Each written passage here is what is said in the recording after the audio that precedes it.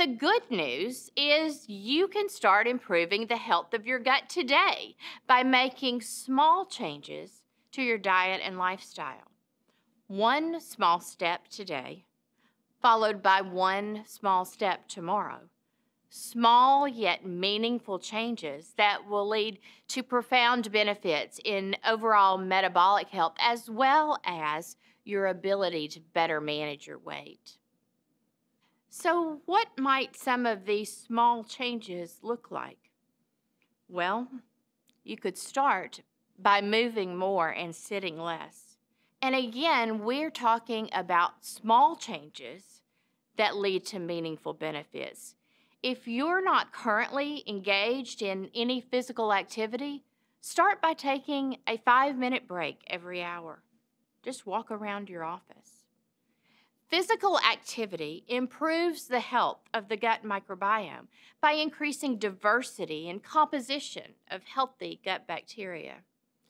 And I'm pretty sure that I've heard physical activity may benefit body weight regulation as well. How about your diet? Well, fermented foods and beverages can have enhanced nutritional and functional properties due to metabolites of lactic acid bacteria that favorably impact the intestinal environment. These fermented foods may be yogurt, miso, kimchi, kombucha, but they add variable levels of healthy bacteria to your diet and also to your gut. Another small change could be reducing added sugars, and you're getting a lot of added sugars from beverages. Sugars feed bad bacteria in our guts, altering the composition of gut microbiota. Studies also suggest that sugars may prevent certain good bacteria, including some probiotic strains, from colonizing the gut. And colonization is an absolute requirement for deriving health benefits from probiotics. Another small change with potentially huge impact would be to add just one serving of fruit and one serving of a vegetable to your diet each day. And plant foods contribute to a healthier gut and healthier body weight in a number of ways. They provide both soluble and insoluble fiber. Soluble fibers retain water as they proceed along the gastrointestinal tract. In doing so, soluble fibers swell and stretch the stomach, which sends signals to the areas of our brain involved in regulating food intake. So when the stomach stretches as a result of soluble fibers, our brain tells us we are full and we can stop eating.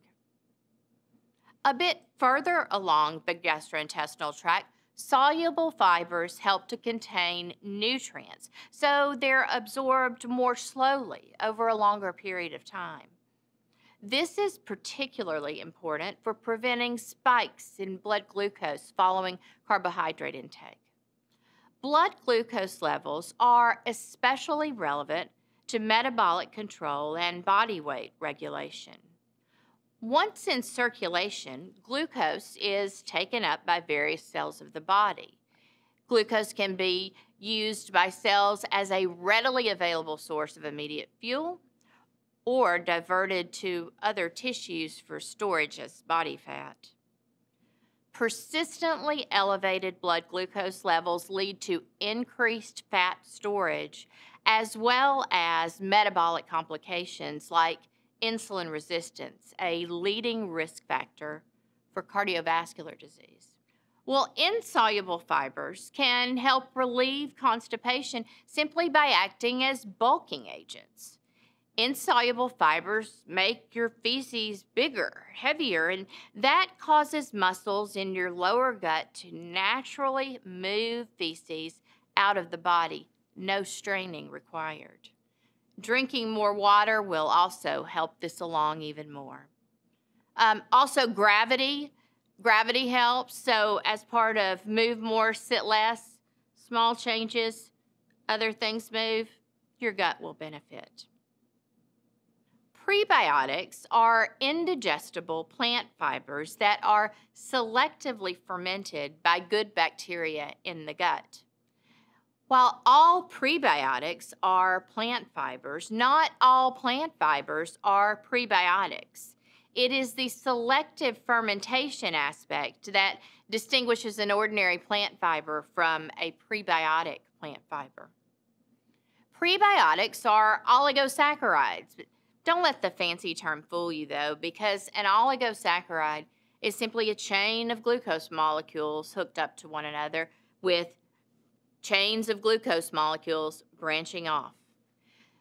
But importantly, humans lack the enzymes needed to break the bonds between those glucose molecules, thus the term indigestible.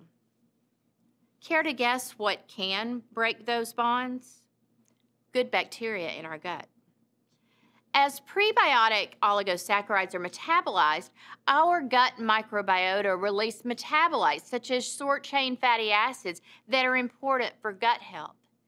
Butyrate is a very specific short-chain fatty acid with a hypothesized role critical to body weight regulation. Also missing from your diet due to inadequate fruit and vegetable intake, phytonutrients. Phytonutrients are responsible for the rich, vibrant array of colors characteristic of individual fruits and vegetables. Long before you or I first heard the term phytonutrients, a man by the name of Carl Renborg, does that sound familiar? Associated plants and plant compounds with health. In the years since, fruit and vegetable intake has been associated with various health benefits, presumably mediated by the phytonutrients each contain. But here's the thing about phytonutrients. They're these big, clunky, unstable compounds that are very poorly absorbed by the body. Evolving research is focused on compounds derived from phytonutrients, smaller, easier to absorb, as the real drivers of the health and wellness benefits. We call the process by which smaller compounds are generated from large native phytonutrients biotransformation. Care to guess how this process occurs in the body? Well, good gut microbiota are responsible for these transformations. This is a very new and evolving area of science and one that we are keen to develop. So for today, though, it's all about small steps. There are no meal plans, no recipe booklets, no physical activity diaries.